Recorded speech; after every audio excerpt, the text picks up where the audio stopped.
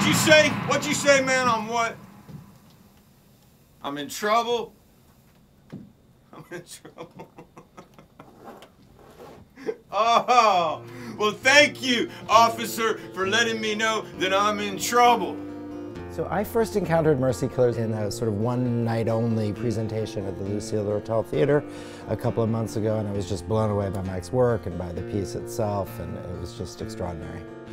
The lawyer and the malpractice and that fat-ass time bomb. Michael Milligan is a faculty member at the Stella Adler Studio of Acting. He began to develop this piece over a year ago, and Tom Oppenheim, our artistic director of the Clurman Lab and the Stella Adler Studio, began helping him with it.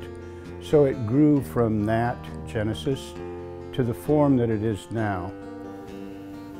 It's like when we was kids almost, you know. No, you know, man, you know, you like holding on to someone's hand and you feel every little movement, you know, have a little conversation with your fingers. And there's a real intersection of the missions of the Clurman Lab and the working theater to look at sort of the political issues of our times and the social injustice issues that we're facing. We hear people debating healthcare reform all the time. We rarely look at what it really means to an ordinary citizen. You know, bought himself a nice big old foreclosed McMansion that he found a good angle on down in Florida or something. How come you're not out after him, huh?